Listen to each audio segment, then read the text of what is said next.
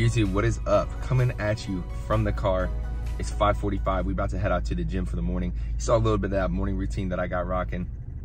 I'm not gonna lie, getting out of bed was hard today, and it took me way too long, but you saw me packing those meals and taking the supplements, and it's time for a leg day. So I'm finishing up this oatmeal. I usually like finish this meal up in the car and head over to the gym, sipping on some pre-workout. You know how it goes. But I'm really excited to take y'all along on this day in the life. It's gonna be a great time. I wanna highlight some of the meals that I'm eating, some of the things that I'm doing now that I'm living in Indianapolis. The gym that I go to is pretty dope, so I wanna show you all the things. I love these day in the life vlog videos, and I wanna keep it valuable as well, so I'm gonna be sprinkling in some gems here and there. Oh God.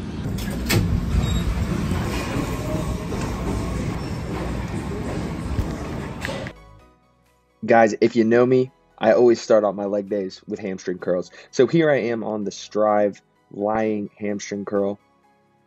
We got that setting on 3, I believe. So most of that load is distributed toward the initial part of that range of motion, because, well, a little bit of a tip here for you guys. Training muscles at the lengthened position has been shown to be more hypertrophic. That's a more recent thing, but we are just reps on reps. Not going for any type of crazy weight on these hamstring curls, but really getting them pumped up, getting that blood in the muscle.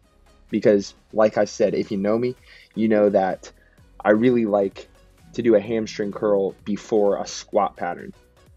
And that just makes the squat pattern feel really good. It gets your knee joints warmed up. Having that kind of pump in your hamstring curl, it's a kind of inexplicable phenomenon, but it feels really good. So we're moving on to a Smith machine Bulgarian split squat. These felt a little funky on my hips over that mesocycle, so I did keep them pretty light, but the mind to muscle connection I get with the split squats on the glute, and these felt a little funky, but the mind to muscle connection I get in my glutes while using the Smith machine is next level. I feel like you also get a good amount of quad. As you can see, I get a good amount of knee flexion or forward knee travel here. And once again, these are kind of just like, I really like to structure my leg days with a hamstring curl, a unilateral movement. Here we're flipping over to the other side, keeping that form on point on both sides. This left side is the hip that has been injured. But I really like to structure my leg day training with a hamstring movement, a unilateral movement, and then a big, quad focused movement like a squat pattern, a leg press. My ultimate goal for legs is to get these quads up. And the way that my kind of order of exercise fits into things is that I'm getting my hamstrings nice and pumped and primed with the curls without any real interference into this unilateral work or into my quads. The unilateral work then really gets my glutes active, helps kind of get like coordination on point. And then we move on to the main movement of the day, which was the leg press. So here, I don't have crazy weight on this Nebula leg press. I will say this is the best leg press you can get. It's not made by Arsenal Strength, but the Nebula leg press is an absolute classic.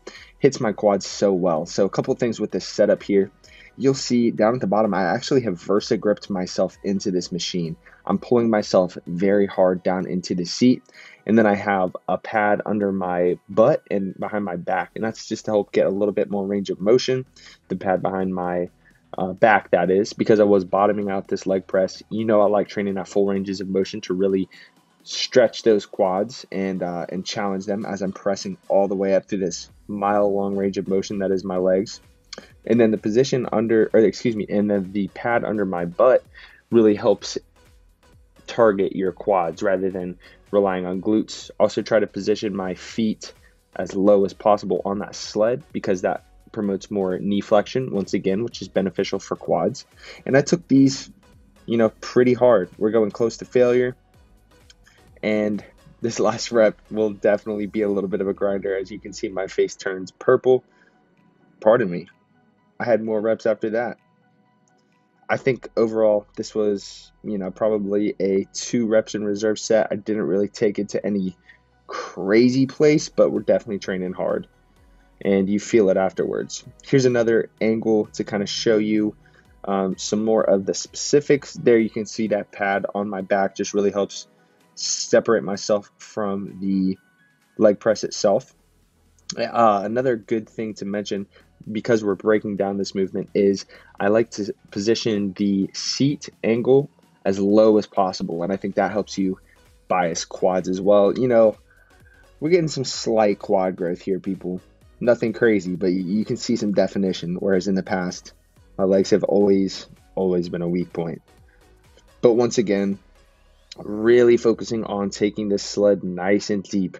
Trust me, guys, I do not care how much you have on this leg press sled if you're not keeping good form and really targeting the muscle, because what's it all for? No one really cares how much you leg press. This is a tool to enhance either your muscle size or to enhance strength as an accessory movement for powerlifting. So I'm not really concerned about displaying maximal strength on a leg press. It's just a tool to help me get toward my goal. And you can see the grinds starting here, pushing pretty close to failure, not quite to failure. Woo, there it is. And maybe one more rep here is what I'm thinking. Nice and slow, but still controlled with good form. And that one hurt. So here I have some absolute insanity for you guys, something for you to try out on your next leg day, and that is a cluster set of belt squats. So you're going to pick a weight that's around, let's say, 12 to 15 rep max, and you're going to hit it for reps. I believe here I did 5, maybe 6 reps per mini set of this cluster set. So here you'll see my form, trying to keep it as on point as possible, keeping my tempo under control. From there, I'm racking the weight after I hit I think it was 6 reps.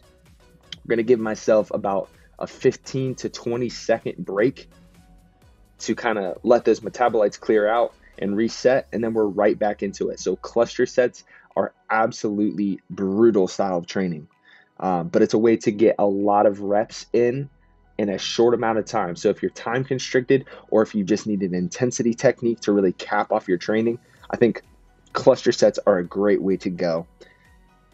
But the one thing is, you have to choose a weight that allows you to really appropriately hit your target volume, right? So I have like 30 reps that I'm trying to get with minimal rest.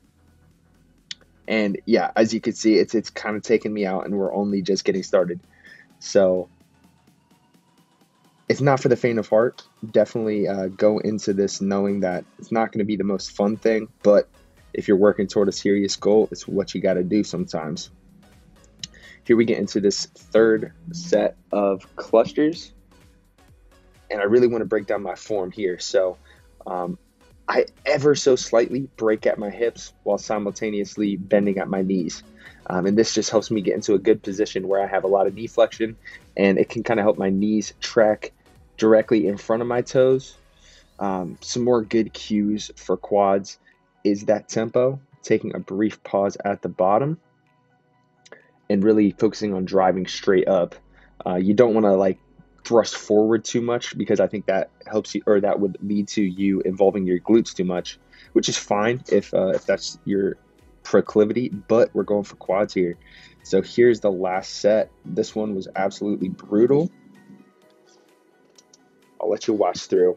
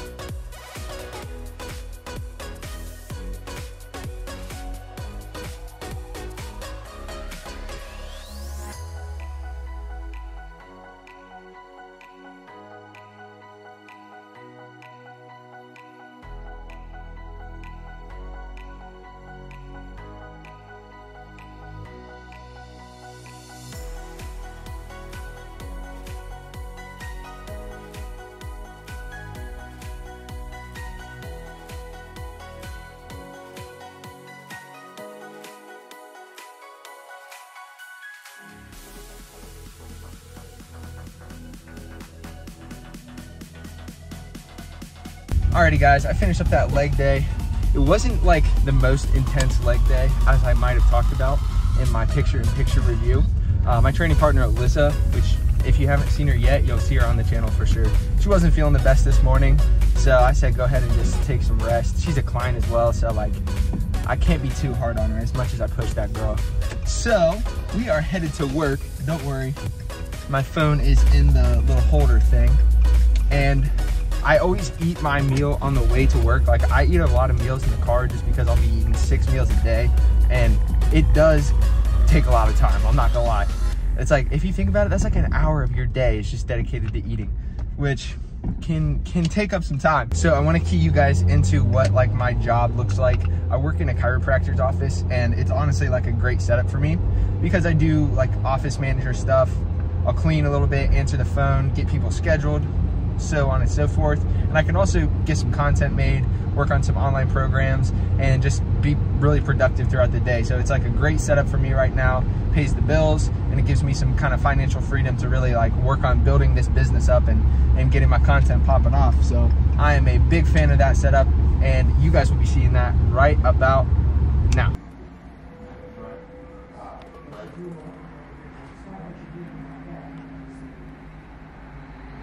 Alrighty guys, just taking a little break from patients and from work, but this is what work looks like for me. Love the building, pretty dope.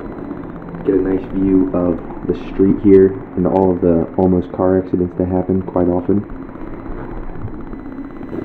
But yeah, today, as you saw, I have a very long list of things to do. We're just knocking them out. It feels good to be productive, definitely. And like I said, this job is perfect because I can do some of my own stuff while I'm just up here doing the desk work. So let's see, what's next? I'm gonna get a post ready for this afternoon promoting the podcast. Go check out the podcast with Dylan Grigg if you haven't already. It's gonna be a busy Friday, busy weekend, but some of this week wasn't the most productive, so we make enough for that. And I do not mind putting in the extra time on the weekends. I'm getting pizza for lunch today, so I'm pretty hype about that, but I'm a little hungry right now. I might have another meal. Stay tuned. Alrighty guys, meal 3 about to go down. Standard chicken, veggies, and rice. The fat will be an avocado. One thing I've been playing around with is doing more creatine as well. So I'm about to take another approximate 5-gram serving of creatine. Do the old spoon. Absolutely delicious. Right where I belong. Alright guys, it is Friday. We get out a little bit early on Fridays. It's 1 o'clock. And oh my goodness, I don't know. You obviously can't feel what I'm feeling right now because we're on a video, but this weather is absolutely gorgeous in Indianapolis, Indiana. So I think I'm going to go home, do some stuff, get some cleaning done, vacuum, mop, clean my bathroom, all the essentials, you know. And then I do believe, you know, I mentioned my training partner Alyssa didn't make it to the gym today. I do believe I'm going to go train her and then record that and do like a video of me training her, amongst some other things. I'm going to take a quick nap too because your boy's a little tired, and if it's going to be a late night, which I think it might be, we're going to need some rest. But yeah, I'm going to drive home now. Did 2 plates and a quarter for 12 last week. I'm going for 13 this week. How you feeling, Alyssa? Ready. She's getting her music. It's Tyler, the Creator. Let's get it. I'm here for the spot.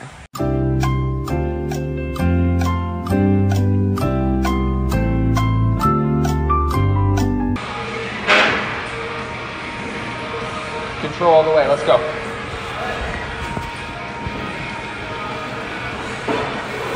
That was easy. Come on. Good.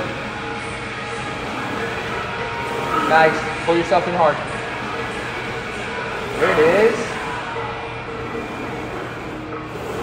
Good. Come on.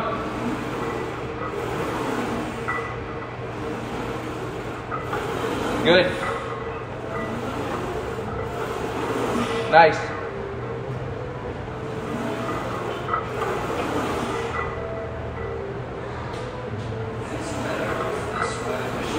Good. 3 times. Yep. 2 times. Come on. Nice.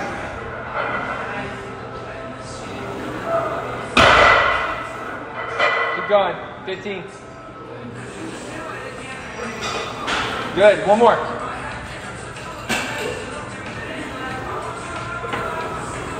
Good.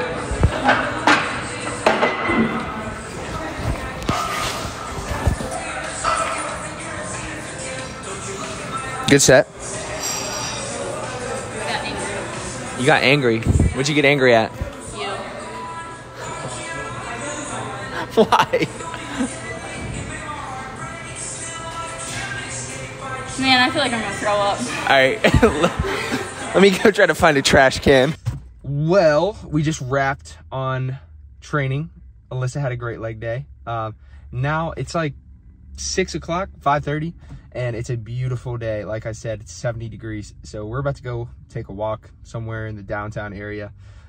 Get you some friends that like doing physically active things, because I think that makes a big difference in helping you stay accountable for sure. I don't know, we might get into some fun stuff tonight. I'll take you along for the ride either way, and I'll definitely be showing you some of the sights for this walk. Hot girl walk out in the neighborhood, drinking our Fairlife drinks because we don't give a fuck about cow cruelty, and they taste really good, and they have how many grams? 30 grams of protein. Damn. I mean, let's be real, that whole thing popped off. Oh, look, we got a cute puppy. We got a cute puppy. Cute doggy. Aww. It's like 67 degrees. We're out here thriving. It's 67 degrees and David's wearing a flannel jacket. I like to be warm, okay? Hey, YouTube. We're fucking closing out the vlog because I think we're both about 6 drinks deep.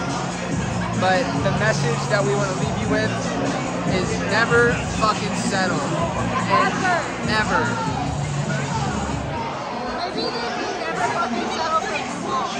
Never settle for meatballs either. Our YouTube, so successful day in the life. It is currently 2:12 on the Uber back home. How can you even fucking read that? I don't know, man. It's a gift. How you feeling? Fucked up. Like I said, successful day in the life. We got a cool Uber driver. Cool Uber driver, one of the best. He's got a great playlist at the very least. Shit. I hope y'all enjoyed the video. It's been what we rocking with lately, so don't forget to